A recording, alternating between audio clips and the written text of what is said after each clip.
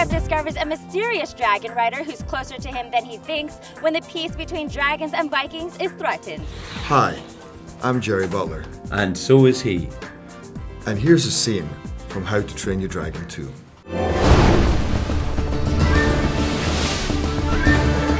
Come on, bud. There's a whole other world of dragons out there. Unbelievable. What do you say?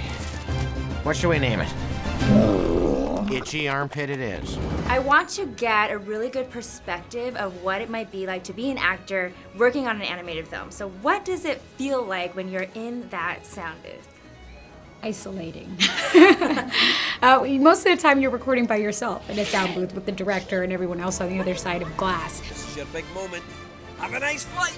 We did it in the first movie, but we didn't do it in this one because of scheduling and stuff. But we kind of, I think it helps if you can do it, but it also, it's not really necessary because you go into the world in your head. For me it was quite isolating because I only did one session with America and that was it, and the rest were on my own. You certainly are hard to get rid of. You know, certain aspects of you know, doing an animated feature can seem very clinical, you know, because it's just you and the mic and, you know, obviously your director guiding you along the way. I didn't realize how much work goes into, you know, even just doing voice over. What's down there?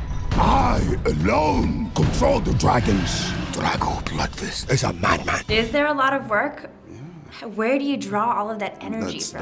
That's the work. That's the work. And you got to tap into the backstory of your character. You know, it's just you and the mic, and you're just doing so many things to try to get the organic nature of your character on screen. I bet you think you know a lot about dragons. Should I know you? No, but a mother never forgets. Coming into How to Train Your Dragon 2, what was your vision? The vision was really to create a trilogy. So we knew that we had a successful movie in How to Train Your Dragon. By creating a trilogy and then introducing the second installment as the second act, 5 years narratively after the first, means that we can meet Hiccup as a 20-year-old now. And he's got this itch inside of him of feeling as though there's something more for him. Every dragon has its secrets. I'll show them all to you. Did you know about this? We are here in Cannes. It's very exciting because it is the 20th anniversary for DreamWorks. I want to talk to you about the history of DreamWorks and the history of being here in Cannes. We've loved the festival, and I have to be honest, it's loved us back. I find being here on that red carpet with a movie, you know, is the greatest of honors. It's a privilege to be in the Cannes Film Festival, and it's an amazing opportunity to sort of launch our movies out into the world. And so I'm excited for Dragons tomorrow night to have its world premiere here. Ah, you know that doesn't wash out. In the first few opening shots, when we first see your characters, I think I've seen both of your work enough to know your own facial expressions. And I'm like, that is totally how Jay talks. You can see his eyebrows the way he moves. I'm like, that's so crazy. I'm like, they had to have filmed him. Yeah, they often have a video camera rolling for whatever reason. Right? Someone wants to see my terrible posture in a cartoon. What a team now. What do you want to do? When we did the first one, Christoph, who's the guy who animates me, there's so many animators, but he doesn't even do all of me, but he's my chief animator. Is he just the eyebrows? He's the eyebrows guy. He's the eyebrows guy. But yeah, he right? showed... Yeah. That could take a really long time. Sure.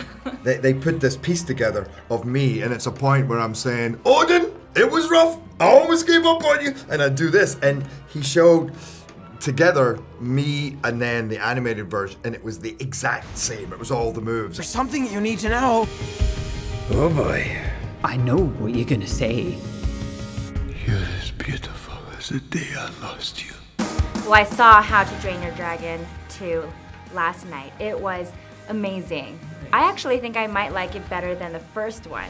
Well, that's the best news of all. Because, you know, that's actually what we try and do. Of course, you have to get better, right? Well, the greatest success for us comes when we exceed the expectations of our audience. And so, you know, you saw the first movie, you loved it. you know, you're interested in seeing the next film, but more often than not, we actually kind of get a little disappointed the second time around, right? That is true. And in a sequel, I think sometimes harder even than an original movie. So when that happens, you know, that's the nicest compliment you can say, honestly, that you like it more than the first. Drago's coming for our dragons. We have to stop him together. So if you've seen the first film and you have also seen this film, you know that Hiccup has always struggled to find out where he comes from because he doesn't feel like his father. He wants to know who he takes after. And I feel like all of us kind of take after one parent over the other. I feel like I'm more like my dad. How about for you? Do you feel like you take after one of your parents more than the other? I've thought about this a lot. I always used to think I was more like my mum, and actually, I'm just as much like my dad as I am my mum. I'm an absolute 50-50 split. No, I'm a mama's boy, 150%. It's scary how similar I am to my mother. Yeah, there's a reason I live 4 blocks away from her. He hasn't moved away from home, really. Yeah. How about you? I don't know. I couldn't say. It's a bit of a mystery, actually. But the nice thing about Hiccup is he comes to the same discovery that I did, that we are in ways equal parts both of our parents, but we're something else. You know, I think those two mixes sort of create a third other being, and Hiccup has to discover who that is. It's a really emotional movie. Yes, it is. It's so incredibly exciting and adventurous, you know, but at the same time it's very emotional and at times gets pretty dark, and it really takes you on a journey all over the place. Take him down, babe! Come on, bud! Hold on!